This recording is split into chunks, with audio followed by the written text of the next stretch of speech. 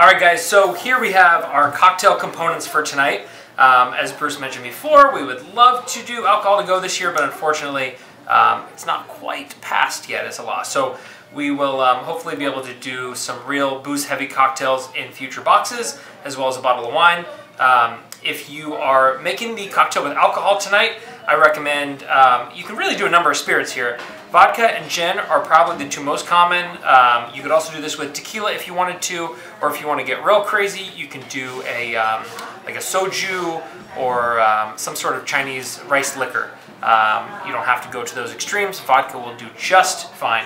So we have a what I'm calling a Hong Kong Crush, which is a base of lychee and yuzu that I did a little bit of lemon, some lychee simple syrup, and then we have the bottle of Saratoga in here that you can have mixed in with a cocktail, and then also a glass of sparkling water with dinner tonight.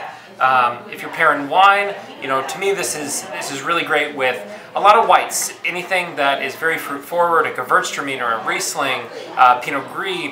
Later on in the menu, once we get into the duck and the pork dishes, something rich and deep and red is really nice. Something like an earthy Pinot Noir or a fruit-forward Gamay. Something that isn't too tannic. I like a little bit of spice on some of these dishes.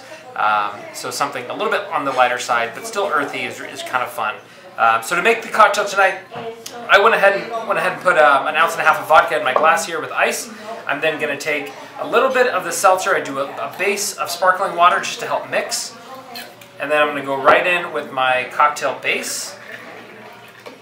Enough to probably make 2 cocktails. And then just give it a little top.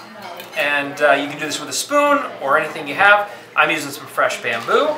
And just give it a quick stir. And you're good to go. Cheers.